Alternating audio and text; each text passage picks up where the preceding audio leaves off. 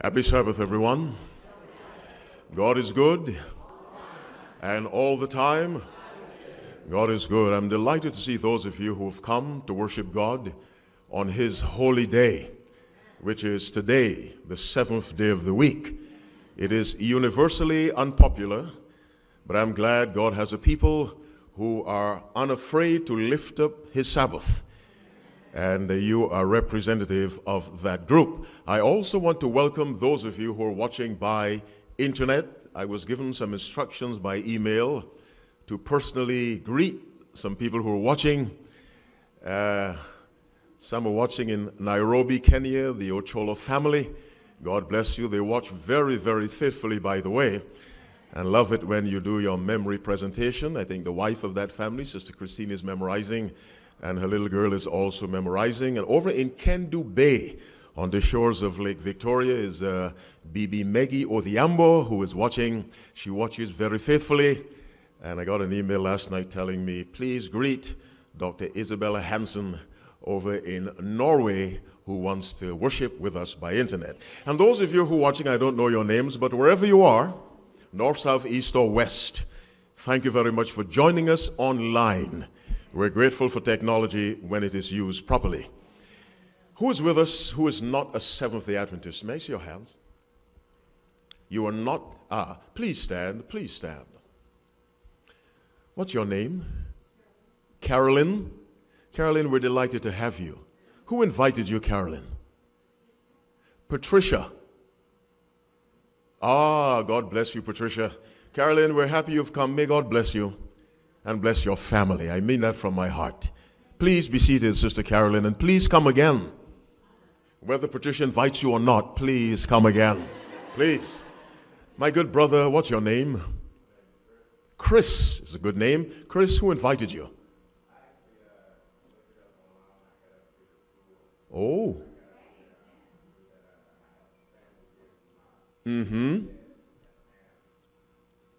Well, Chris, I'm glad you've come. Let the church say amen for Chris and Caroline. Chris, where do you go to school? Eastern Michigan, just down the road. Well, Chris, we look for you every Sabbath right here. And bring your friends, Chris. Bring your girlfriend with you next time. We want to see her. God bless you, Chris. God bless you, Caroline. Chris, study hard. You don't need to be a genius to do well. You need to be disciplined. Are you with me? Be disciplined. Remember why you came, and you will do well. And figure out how you'll use your education, Chris, for the glory of God, who gave you that sharp brain and that handsome face. Let all the ladies say amen. All right. Okay. All right. Are you ready for the Word of God? It's nice to see you. I very infrequently see you. So when I do, I try to enjoy it as much as I can. Let me give a testimony of God's goodness. Yes, Sister Pat? Oh, I have sinned, and that's nothing strange with me. Sister, what is your name? Who did I miss? Oh, at the back. Kyle, but Kyle, I've seen you so many times. What? And you are a visitor? Uh-huh.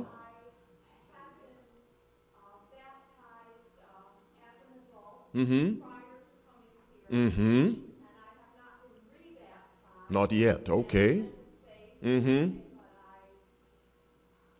Kyle, all right. You are a visiting member. Well, we're happy to have you, Kyle. Kyle, you and I need to talk about this rebaptism issue. And I'll show you from the Word that God wants you rebaptized and to become official member of this church. Let all God's people say amen. Amen. Kyle, God bless you. Keep coming. That's Kyle, Chris, Caroline. 1 K and 2 C's. Oh, all right, sister. What's your name? I'm glad you told me in words. Yes, what's your name? Val.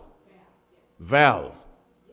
All right. My wife will teach me. She does that kind of stuff. Well, Val, thank you for coming, Val. Is this your first time, Val? Been before? Well, keep coming. God bless you. And after I talk to Kyle, I'll talk to you. Not about rebaptism, but baptism. Let the church say amen. Amen. All right. Well, we're on this earth to bring people to the truth. Am I right or am I wrong? All right. Well, before I begin the sermon, which is your move, Do three things for me. They're very simple. Do you have a cell phone? Please turn them off. Please turn them off. Not down, off. Are they off? Is anyone rebelling? You know, churches are the best place to find rebels. It really is. The moment you say go left, church members say, no, I'm going right. Why? Because he said go left. That's the way we are. Now I'm asking you, don't rebel. Please turn your phones off. Are they all off? All right. Favor number 2, while I'm speaking, pray for me. And all I want you to say is, Lord, put your words in that man's mouth. And that is based on Jeremiah chapter 1, verse 9. Then the Lord put forth his hand and touched my mouth. And the Lord said unto me, behold, I have put my words in thy mouth. And favor number 3, I want you to think. Isaiah 1:18, come now, let us do what? Reason together. Mark 12:28, and one of the scribes came, and having heard them reasoning together, Jesus would reason. If you listen and you think, it'd be very difficult to turn your back on the religion of the Bible. It appeals to a thinking mind, and the Holy Ghost does not bless an idle mind. Let's pray. Loving Father in heaven, we thank you for the gift of life. We thank you, Father, for the tremendous privilege to assemble in this sacred holy place to worship you. As we do so, dear God, grant us the gift of your Spirit, that he may direct all that we do and say. As for me, dear God, I ask you to take possession of my mind and speak through me very clearly, with humility but with boldness. Touch the hearts of everyone listening, whether in my presence or by the internet. Let us all come to the end of this service with a very clear blessing from your word and a heart doubly desirous of obeying you. We offer this prayer in Jesus' name. Let all God's people say, amen and amen. Our subject for this morning, it's your move. Genesis chapter 1, reading from verse 1, the Bible says, in the beginning, God created the heaven and the earth. It's my favorite verse in all the Bible. God created the heaven and the earth. Let's add to that Colossians chapter 1, reading verse 16. Do you have that? Colossians 1, reading verse 16. The Bible says, for by him were all things created, that are in heaven and that are in earth, visible and invisible. Whether they be thrones or dominions or principalities or powers, all things were created by him and for him. And he is before all things, verse 17, and by him all things consist. And so the Bible says God, through Christ, made all things.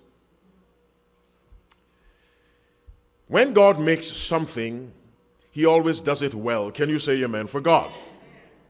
And so we read in Psalm 19, verse 1, the heavens declare the glory of God, and the firmament sheweth his handiwork.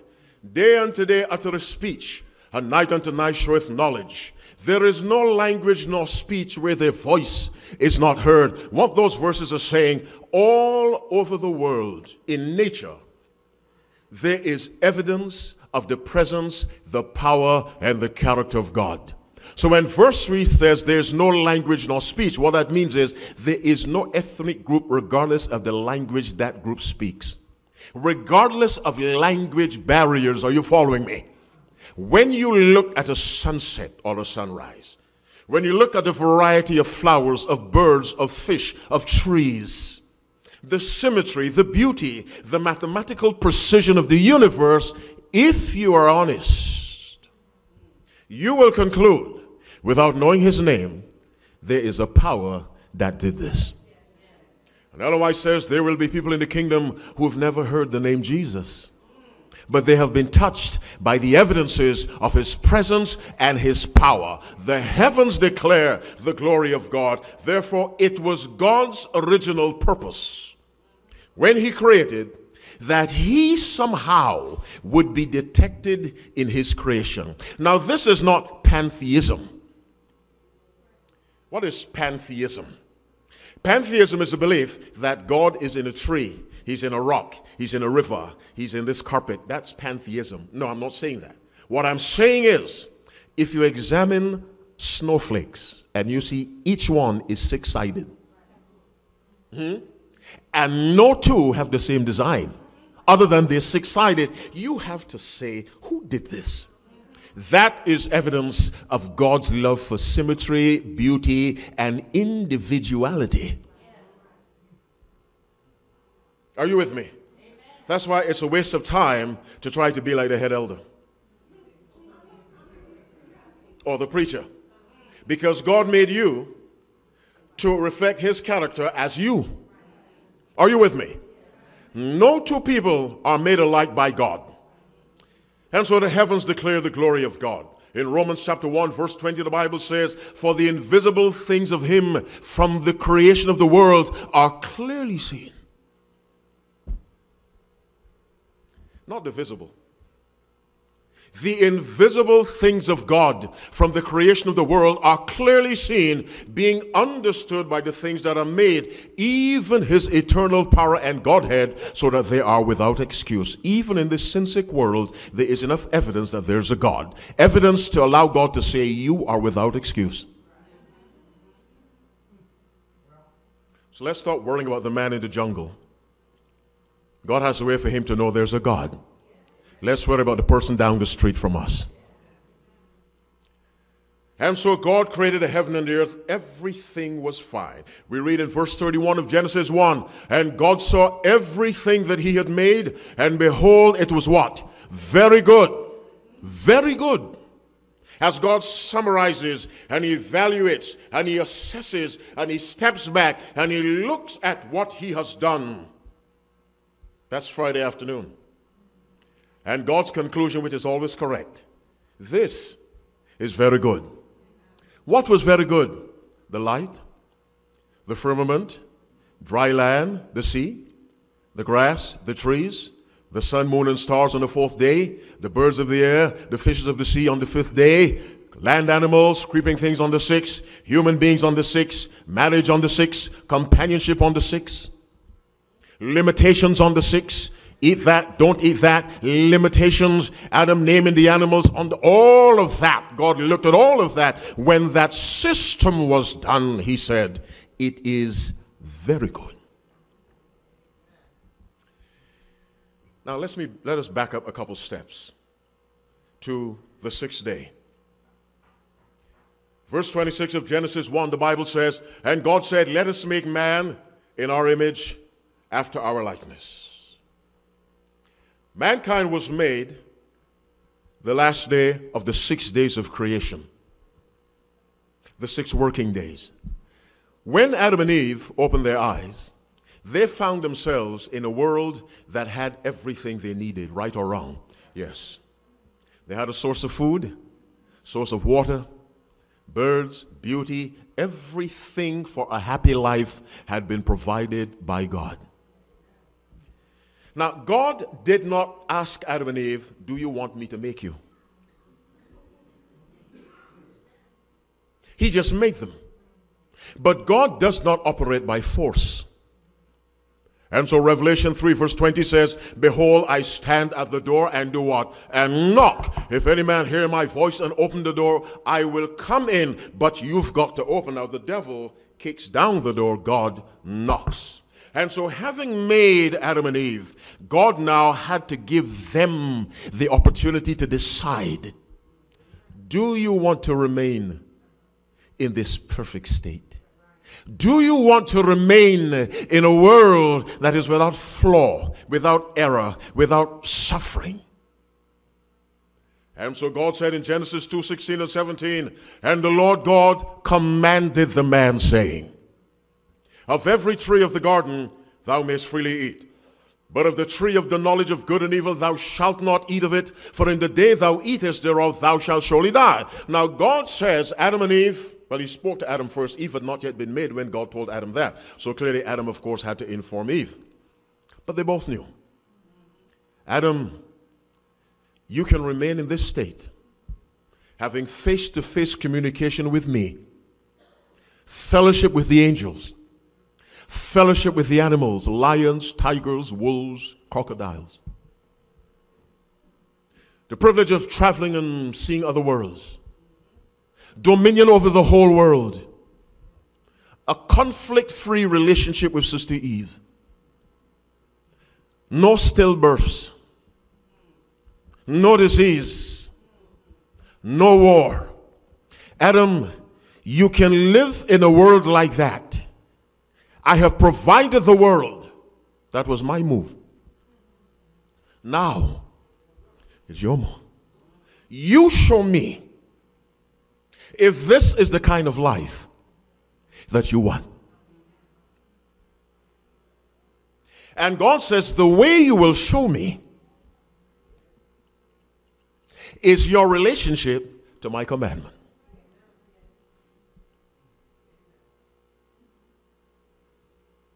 Are you not listening? You're sleeping with your eyes open. Are you listening? I know they're listening by internet. I know that. I can sense it.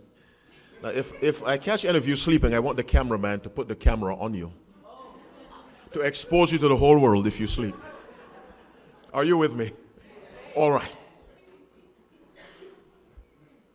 God said, Adam, whether or not you desire to live in a perfect world or a corrupt world will be determined by your relationship to my command, which is the only way you can show your relationship to me. You didn't get it. You said courteously. You didn't get it. Let me say differently. The only way to be right with God is to be right with his law. God's Amazing Grace, page 20, paragraph 5, Ellen White writes, in the new birth, the heart is brought into harmony with God as it is brought into accord with his law. And so verse 16 of Genesis 2 says, and the Lord God commanded the man. That was a command. Of every tree of the garden thou mayst freely eat. But of the tree of the knowledge of good and evil thou shalt not eat of it. For in the day thou eatest thereof thou shalt surely die. Now let's look at the consequence for violating God's command. God said, you will what? Die. Death. That's all God said. He never said you'll be sick. But do we get sick as a result of sin? Mm-hmm. He did not say there will be war. But has sin produced war? Yes. He did not say there will be crime. He did not say there will be famine, plagues, natural disasters. God did not say that. All God said, if you sin, you will bring what into the world? Death. The Hebrew translation of thou shalt surely die is dying thou shalt die. Then what we have to see is that death is not just an instantaneous act. The snuffing out of life just like that. Death is a process that terminates, are you with me, with the snuffing out of life. And so sickness is an expression of what? Death. This death, which is the punishment for sin, it is expressed in sickness. It is expressed in war. It is expressed in famine. It is expressed in all the evils that contaminate this world. They are all expressions of the curse. If you eat, you die. Death expresses itself, leading up to the point when this world is finally destroyed, with sinners in it, and a brand new world will be made. Death is not just an act. It is a process. It is a lifestyle. What do I mean death is a lifestyle? 1 Timothy chapter 5 verse 6, the Bible says, she that liveth in pleasure is dead while she liveth.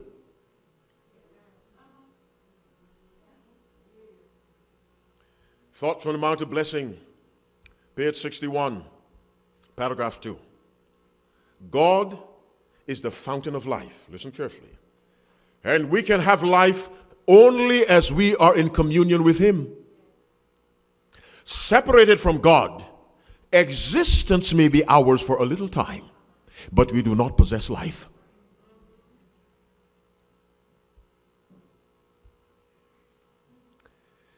She draws a contrast between two things. What are they? Existence and life.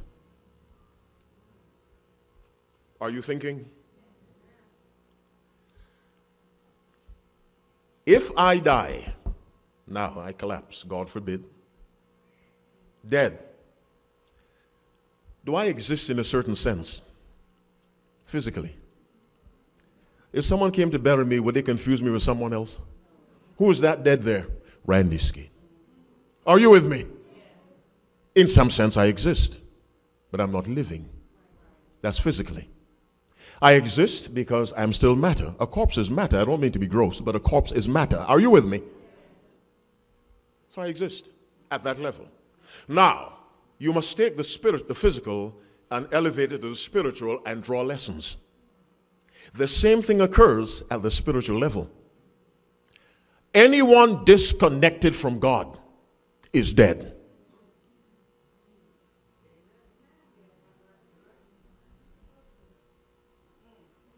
Now you're running around, breathing and coughing and sneezing, but you're dead.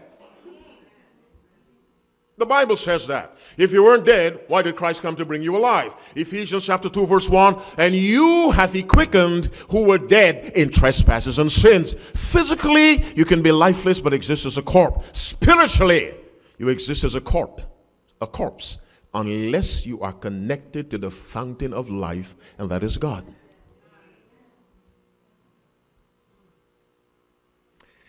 Let's go back to Adam. Has anyone prayed for me yet? Good. For Adam to maintain a life without sin, or a perfect life, let's forget without sin, just a perfect life, it was based on obedience to God's law. Now, for those of you who are quick to say this man is preaching salvation by law keeping, I am not doing that. The law does not give you life. The law preserves the life God gives. I know that one got you. That got you. Which is good. It forces me to simplify. Let me say it again. The law does not give life. Only God can do that. But the law is the means by which God preserves life. And so, Adam, if you want to continue with this life I gave you, obey my word. In Medical Ministry, page 9, paragraph 2, listen to these fascinating words. God has laws which he has instituted, but they are only servants through which he effects results. What does effect mean in that context? To bring about, to cause to happen. Listen again. Listen. God has laws which he has instituted, but they are merely servants through which he affects results. So if God wants a grass to grow, God puts botanical laws in operation. Are you with me? He first creates the grass. Then the grass grows by law.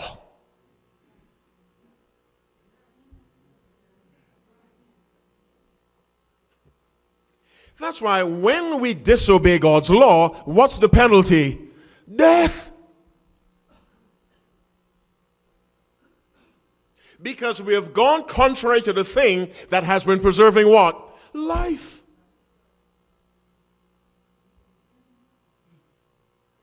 This kind of sermon is very difficult to preach because the carnal mind is naturally opposed to the concept of law. Well, the Bible says that. Romans 8 verse 7, because the carnal mind is enmity against God. Now, why? Because it is not subject. And this is something I say over and over, because the moment you mention law, the moment you mention obey, something sets off in the mind, an automatic denial.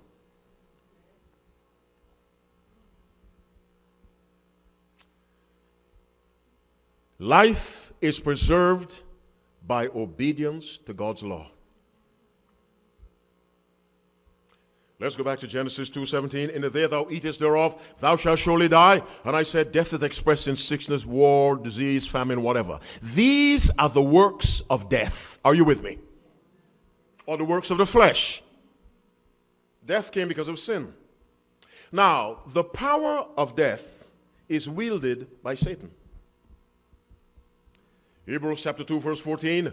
For as much then as the children are partakers of flesh and blood, he also himself likewise took part of the same, that through death he might destroy him that had the power of death, that is the devil. Death came into this world because of Satan, not Adam. I should say into the universe. It came to this world because of Adam, but it was Satan working through Eve to get Adam. Are you with me? So the originator of death is Satan, not Adam. The originator of sin is Satan, not Adam. The carnal mind didn't begin with Adam, it began with Satan. Passed it on to Adam, and Adam sinned. And so the works of death are the works of Satan. The Bible says in 1 John chapter 3, verse 8, he that committeth sin, he that is involved in the works of Satan, is of the devil. What does of the devil mean? His child, his offspring, or her offspring. His offspring. He that committeth sin, not makes a mistake. A person whose lifestyle is sin is a child of the devil. The verse goes on to say, for the devil sinneth from the beginning. For this purpose the Son of God was manifested, that he might destroy the works of the devil. Now, we have the works of the devil, the expressions of death. And death is the last enemy that shall be destroyed, 1 Corinthians 15:26, I believe. Christ came to undo. How much of Satan's works? All of Satan. Name some of them. Sickness, pain, war, crime, divorce, child stillbirth, genocide, suicide, everything that Satan brought into the world, Jesus Christ came to undo in the lives of those who will accept him and leave the works of Satan.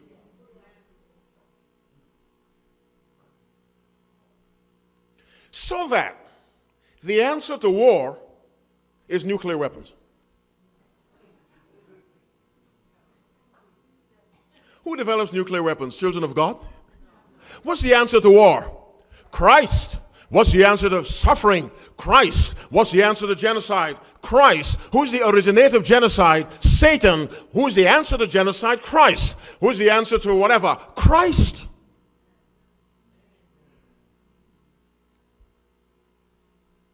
Whatever Satan does, Christ came to destroy his works.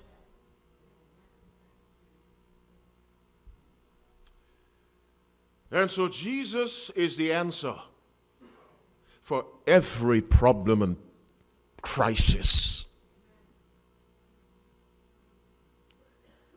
that was not in God's original plan for this earth. So we have the works of Satan and we have the works of Christ. Listen to the works of Satan as expressed in the flesh. Galatians 5 from verse 19. Now the works of the flesh are manifest, which are these: adultery, fornication, uncleanness, lasciviousness, idolatry, witchcraft, hatred, variance, emulations, wrath, strifes, seditions, heresies, envyings, murders, drunkenness, revelings, and such like. What does "and such like" mean? On and on and on. Satan's works. Works of the flesh. Verse 22 says, but the fruit of the Spirit is love, joy, peace, long-suffering, gentleness, goodness, faith, meekness, temperance. Verse 23. Finish verse 23 for me. Against such, finish it. There's no law. Think. The Bible is a book of opposites. There is no law against what? Love, joy, peace, long-suffering, gentleness, goodness, faith, meekness. There's no law against it. If the Bible is a book of opposites, if there's no law against it, what does that mean? There's a law for it. There's a law with which it is in harmony. Now listen to the works of the flesh: adultery, fornication, uncleanness, lasciviousness, idolatry, witchcraft, hatred, variance, emulations, wrath, strife, seditions, heresies, envyings, murders, drunkenness, revelings, and such like. You answer me. Is there a law against those? Yes. The same law against those is the law for love, joy, peace. Because the works of the flesh are the very opposite. It is, here's God's tool to preserve life, the law. How I relate to it, which is another way of saying how I relate to God, determines whether I fall on that side, the flesh, or that side, the spirit. To fall on that side, adultery, fornication, I must disobey God.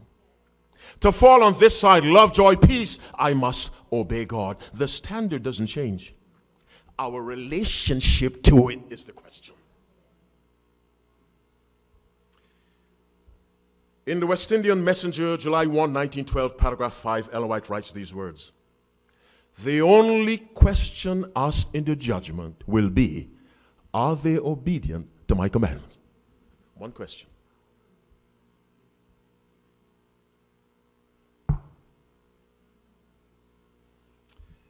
If you have heard me preach long enough, you know I love to preach about the law of God,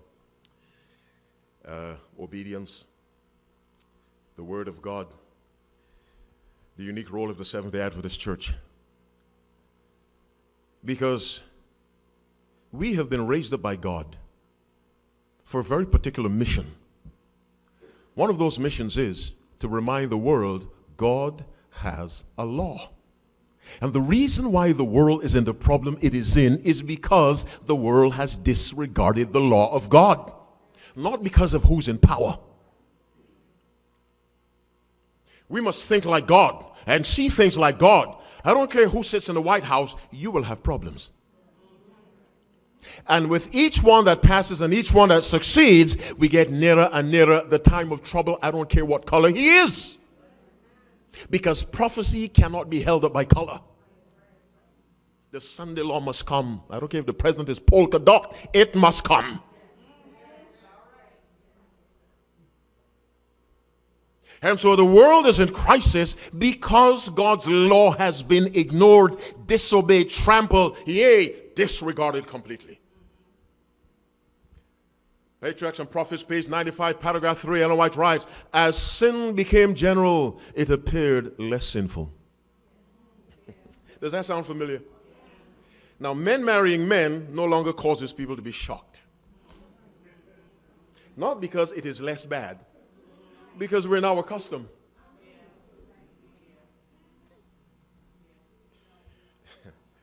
You're not listening to me. Nah, you're not listening. You must have something in the oven at home. I understand. Let me say it again. That's why you must be careful what you watch, what you hear. Because the more you watch it, the less it horrifies you. Are you following me? I have some friends in South Africa, young couple.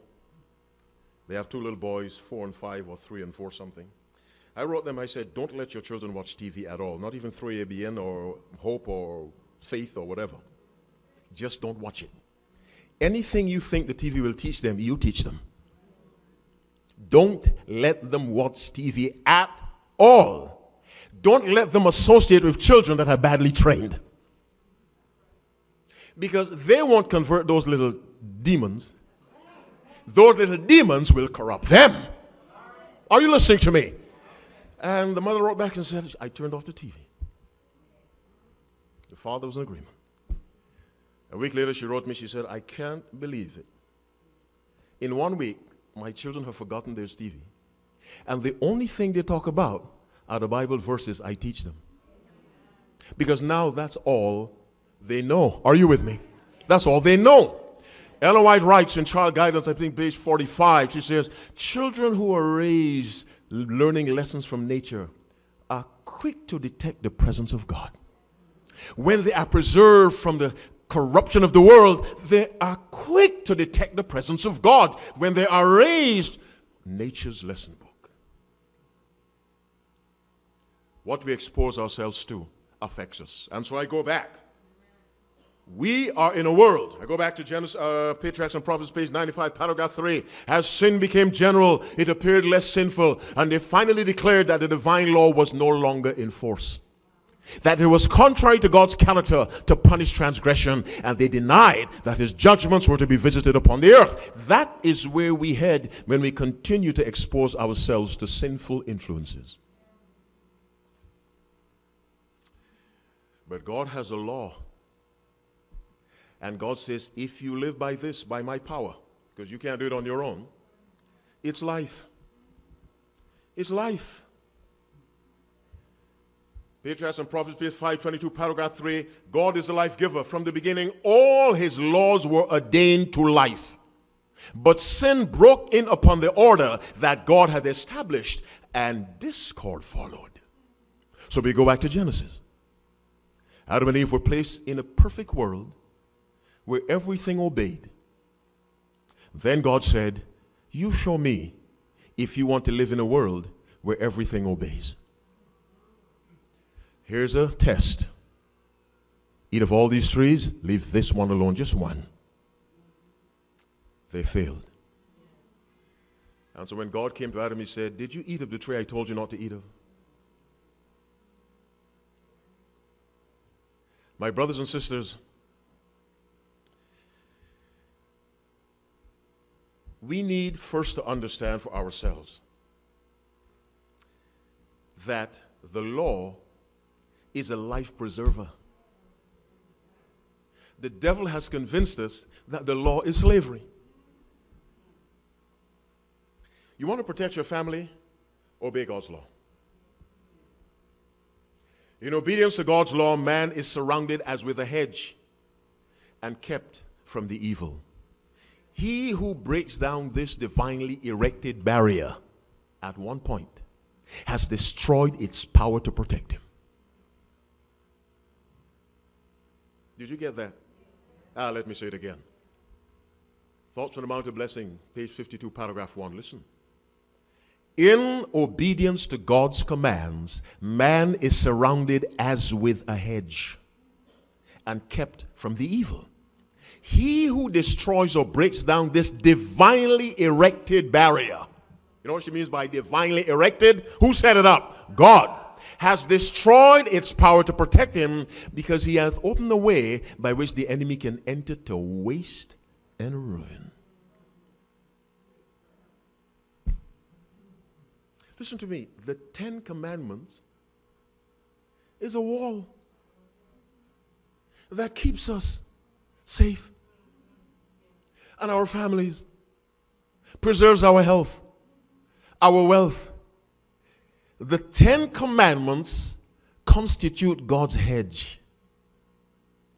Education, page 76, paragraph 4. And I keep giving this quotation because Ellen White is so universally disregarded. To our loss. Education, 76, paragraph 4. Far from making arbitrary requirements, God's law is given to men as a hedge, a shield. Whoever accepts its principles is preserved from evil.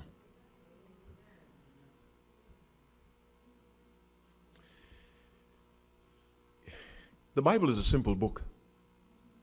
Now there are challenging passages in Revelation, Daniel, Zechariah, Joel, Ezekiel. But let me tell you something. What you need to know to get ready for Christ is as clear as crystal.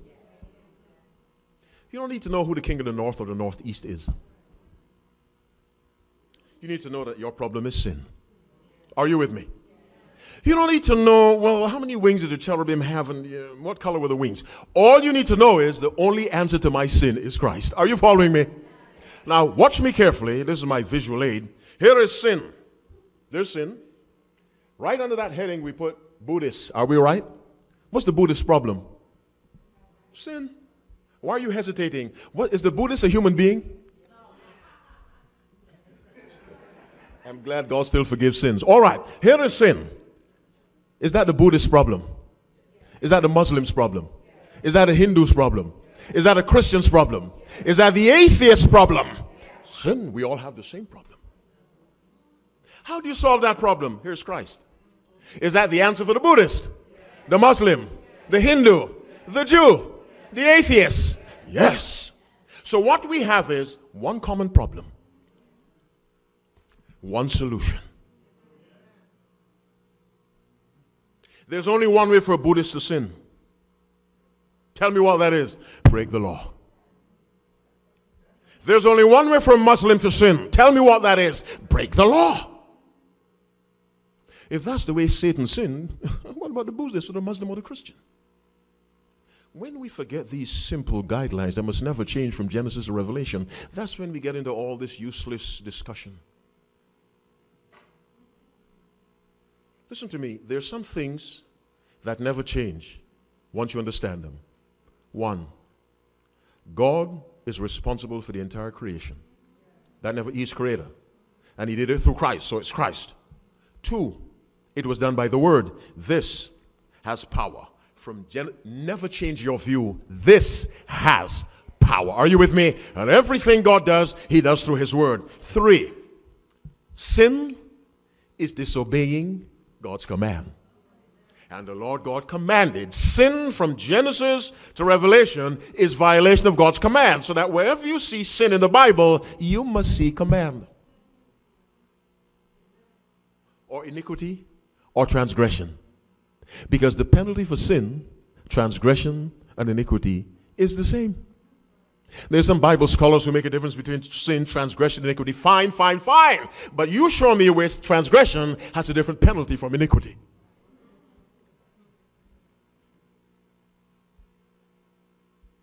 Death is a separation of the life from the body. You go back to the grave. That is from Genesis to Revelation. The world has two groups. Those who obey and those who disobey. That's from Genesis to Revelation.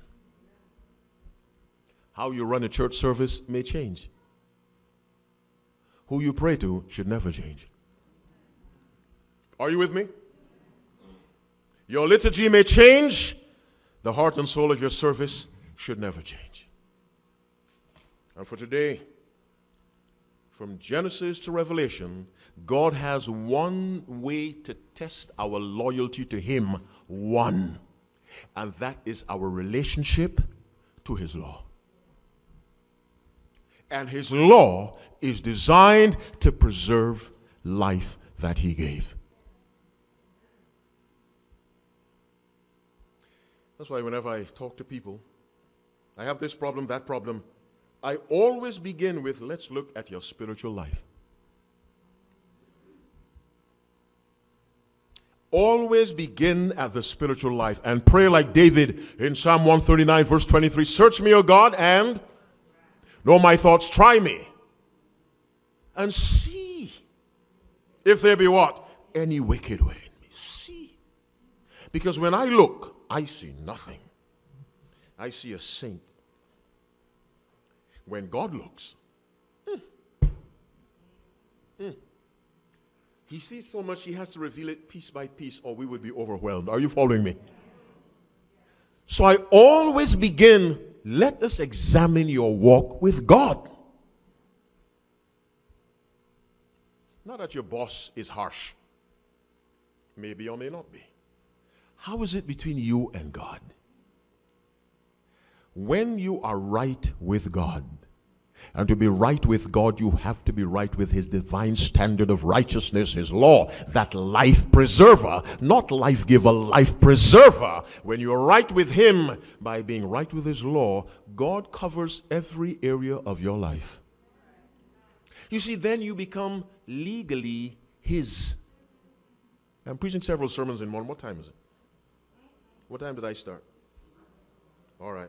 Well, I'll stop when I'm done. You become legally His. Now, let me flip that. When we live a life of sin, we become legally Satan's property. You need to get this. Listen to me. Are you listening?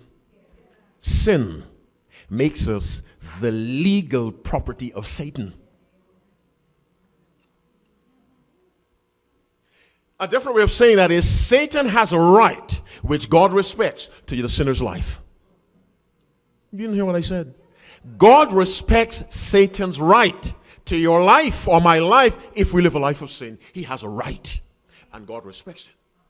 And to cancel that right, Jesus had to die.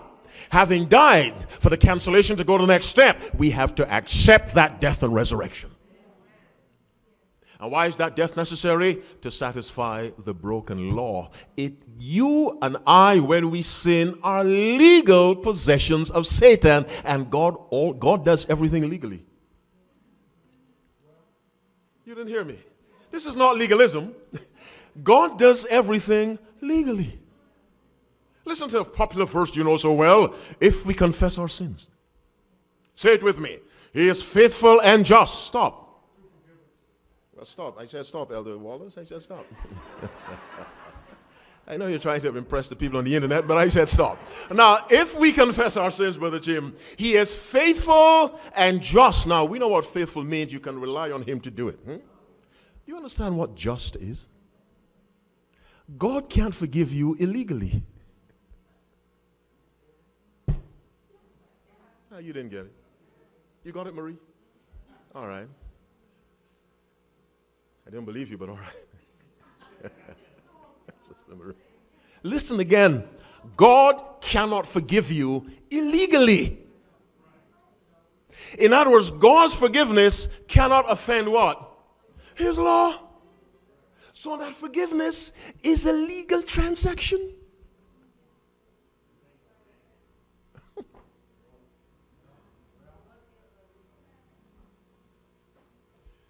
He is faithful and just. In other words, to forgive you, he needs somebody's blood. Are you with me? Now, it won't be your blood because you've confessed. But your confession and mine does not remove the need for blood. It removes the need for your blood. But the law still requires blood. Whose blood is that? Jesus. Can somebody say amen? Because someone has to die and died. On the basis of that, God can forgive you and me. That's a legal transaction. That came into being out of grace. Are you with me? Let me close the book so you know I'm finishing. The law of God, as I conclude, it's your move, is perhaps the greatest expression of grace. People trying to make a difference between law and grace. There's no difference between law and grace. There's no conflict. The law is an act of grace because without it, you and I would never know that we're what? And need whom? Jesus. So we would sin and sin and sin, believing that's the way to live. Listen to me. The law of God is an act of grace. Oh, thank God for the first commandment, which says what?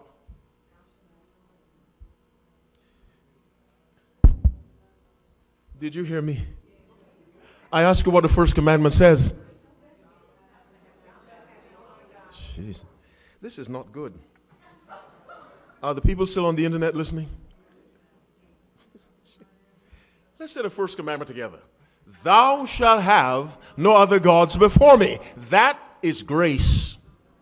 You know what Paul says? For I had not known sin but by the law. For I had not known lust except the law had said. Meaning, the only way to know I am in trouble is to look at God's law. And since it can't save you, it points to Christ. What does the second commandment say? Thou shalt not make unto thee any graven image or any likeness of anything that is in heaven above, or that is in the earth beneath, or that is in the water under the earth. Thou shalt not bow down thyself to them, nor serve them. For I, the Lord thy God, am a jealous God, visiting the iniquity of the fathers upon the children, unto the third and fourth generation of them that hate me, and showing mercy unto thousands of them that love me and keep my commandments. So those who hate him do what?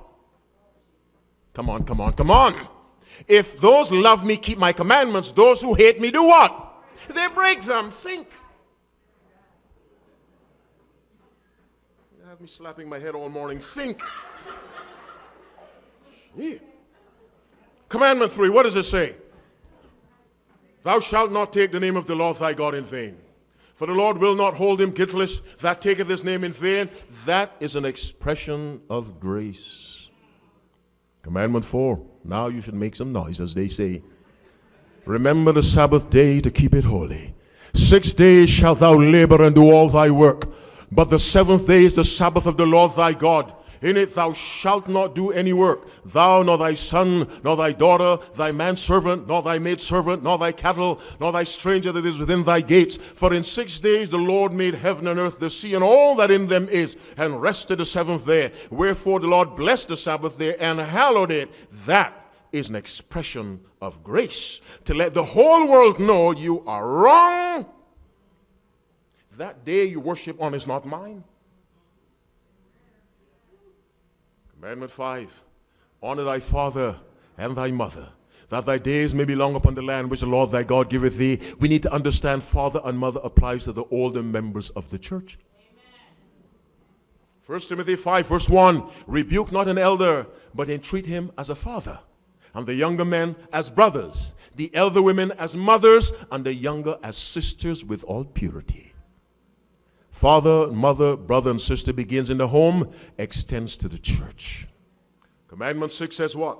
Thou shalt not kill, act of grace. Commandment 7, thou shalt not commit adultery, act of grace. Commandment 8, thou shalt not steal, act of grace. Commandment 9, thou shalt not bear false witness against thy neighbor, act of grace. Commandment 10, thou shalt not covet, an act of grace. Church, it's your move.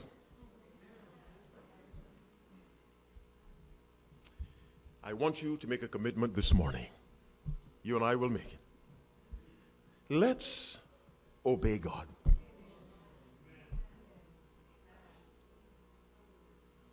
Is that hard to understand? Do you need to know Greek, Hebrew, Akkadian, Swahili? Obey God. The happiness of the angelic host consisted in their perfect obedience to law. Spirit of Prophecy, Volume 1, page 22, paragraph 3. Let me say it again. The happiness of the angelic host consisted in their perfect obedience to law. And who set up that system? The Creator. And who was he? Christ. Because of sin, no one can keep God's law. I have to say that. Because of the carnal nature, no one by himself or herself can keep a standard that expresses the very righteousness of God. We need divine help.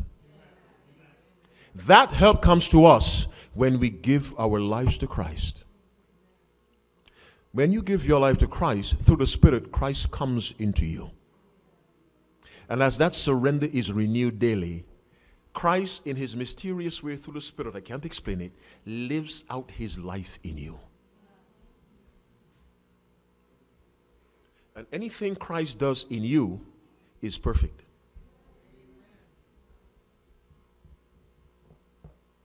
Because God judges the heart. Are you with me?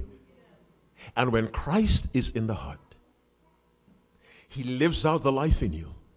The Father accepts that life without complaint. It's your move. And so this morning I say to God, Father, I recommit my life to you. Give me the strength, the will to obey you without question. Notice I said, give me the strength because I don't have it. Now, we must have the willingness. But willingness and strength are two different things. Are you with me? We must have the willingness, and God combines that with his strength, and the reality comes before our eyes. Obedience to God. How many of you will say, Father, give me the life of Christ, that I may live a life that pleases you, and a life that pleases God is an obedient life. Can I see your right hand? God bless you. Would you stand with me? Stand with me, please.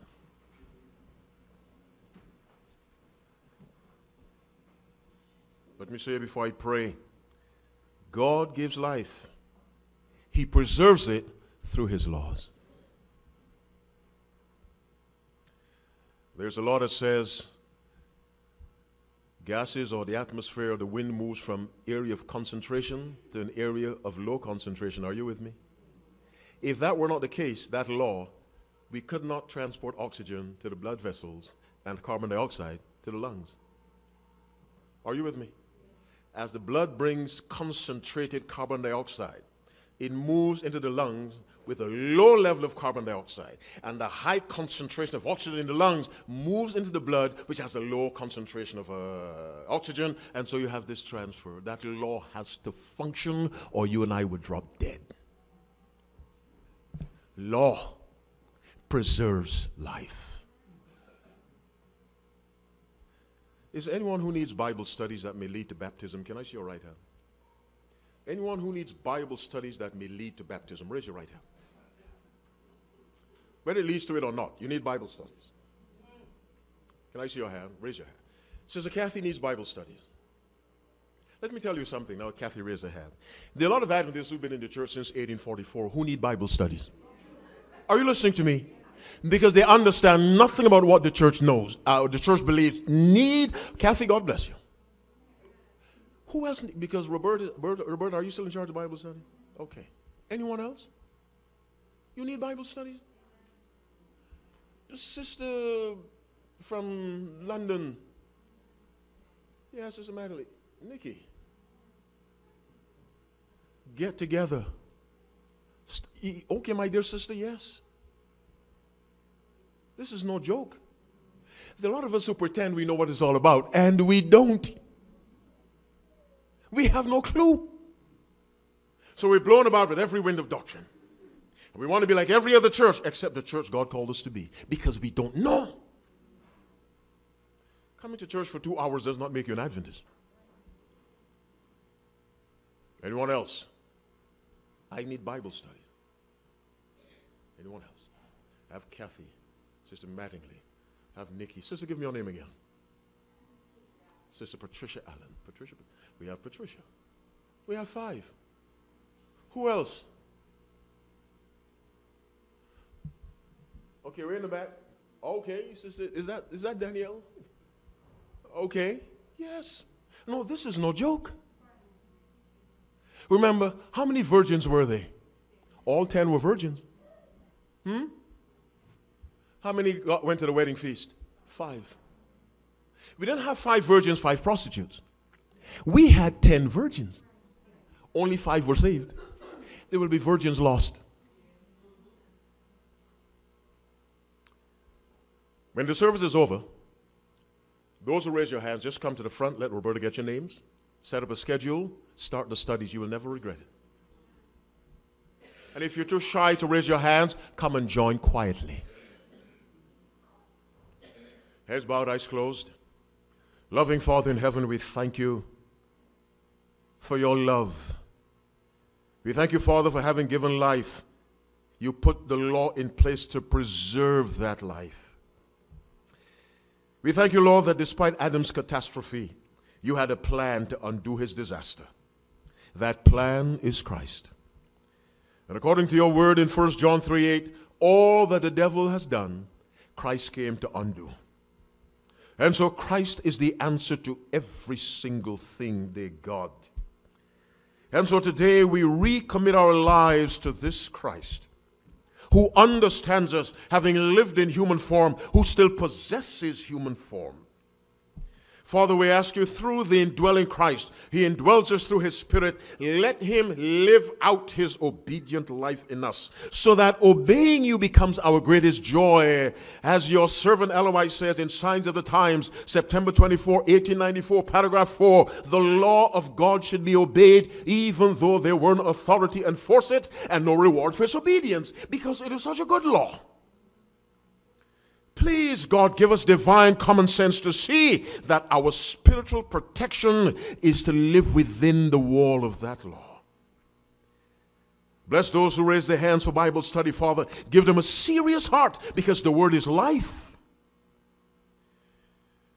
For those who are contemplating studying, Father, move their hearts in the direction of saying yes.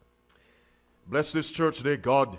Those watching by internet, bless them. We thank you for their presence in heart with us. Draw us close to your bosom, dear God, because the times ahead are rough. Help us to hold on to you tenaciously and say like Jacob, I will not let you go except you bless me. And even after you bless me, I'm not letting go. And usher us into your kingdom when you come. We offer this prayer earnestly, seriously, in Jesus' name. Let all God's people say, amen and amen.